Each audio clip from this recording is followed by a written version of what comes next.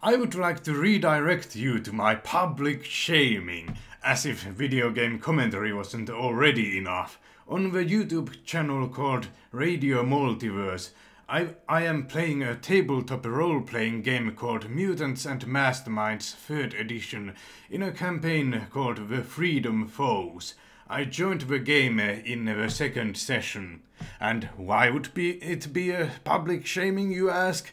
Well, I have a whole list here. I have no previous experience with the system. I haven't had much experience with any tabletop RPG.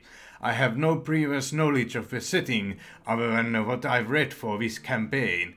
The setting is in the United States and I'm Finnish. It's a superhero setting and the only experiences I've had with those are some movies and Batman the animated series. I am not a very social individual.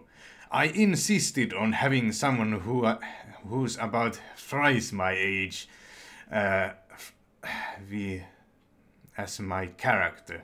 Yes, thrice. The flow sort of broke there, but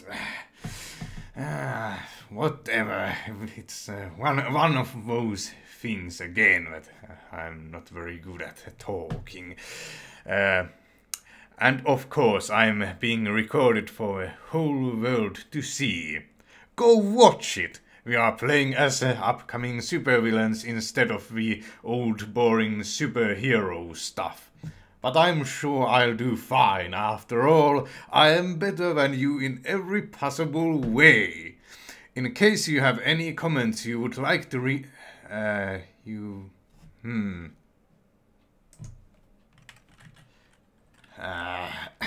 you would like to comment about,